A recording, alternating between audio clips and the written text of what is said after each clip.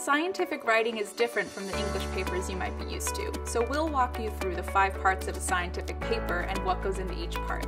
Remember this acronym, AIM READ.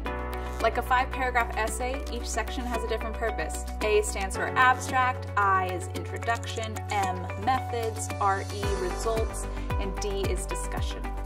The abstract is the summary of your whole paper, so while it comes first, you should write it last, after everything else is done. We'll come back to this.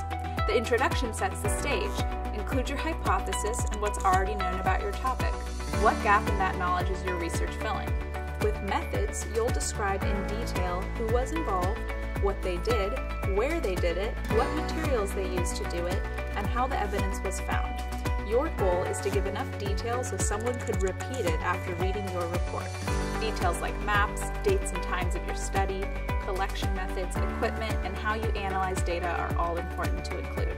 The results are where you share your findings. Tell us what you found, but not what you think. Save that for later. Be sure to include things like graphs for your analysis. The discussion is where you draw conclusions and share what you think your results mean. What's next? Does your research agree or disagree with previous findings? What new light does your work shed on the topic? Now you can write your abstract. It should be short and concise, an elevator pitch of what your paper is all about. Sum up each part in a few sentences. And congrats!